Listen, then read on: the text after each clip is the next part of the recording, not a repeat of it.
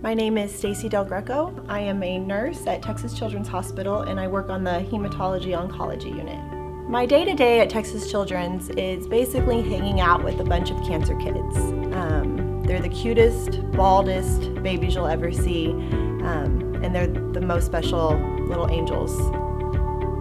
About 90% of our patients on the hem-onc floor are cancer patients.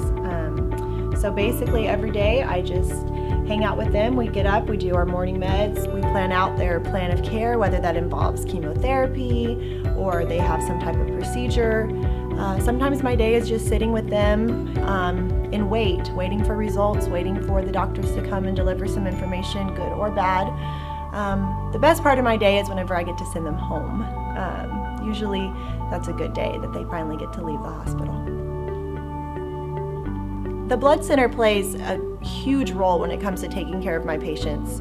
Like I said, 90% of my patients are cancer children, and the main treatment for cancer is chemotherapy, but I would say the absolute main supportive treatment is blood transfusions.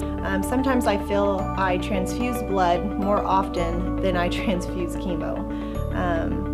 The blood center has really saved, extended, and done amazing things for my patients as far as when they're receiving their cancer treatment. So Super Max, I'm wearing his shirt, is one of my patients currently at Texas Children's Hospital. If I had to say one thing about Max, I would say he's the poster board for just the happiest kid I've ever met. He's been battling multiple health issues, but specifically cancer, for about almost 2 years now. And what's amazing is when his labs come back in the morning and we see his CBC is going down and he needs a blood transfusion, there's no question.